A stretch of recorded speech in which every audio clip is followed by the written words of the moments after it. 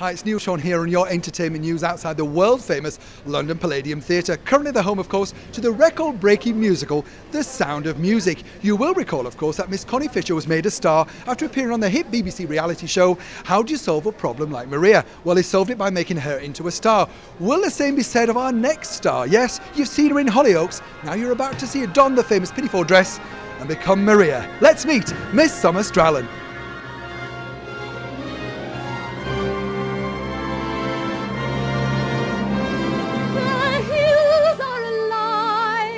Pleasure to meet you. Now, I have to say, we've all been gripped by your storyline in Hollyoaks. Now, when they first pitched that to you, because I know you have to keep it a bit of a secret, what did you initially think?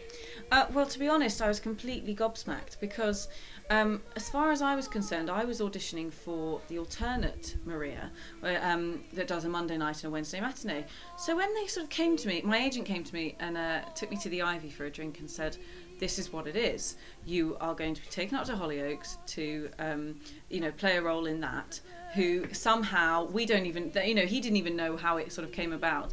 That Andrew Lloyd Webber comes into the soap somehow. He gives you the part of Maria, and then you're taking over from Connie Fisher in March."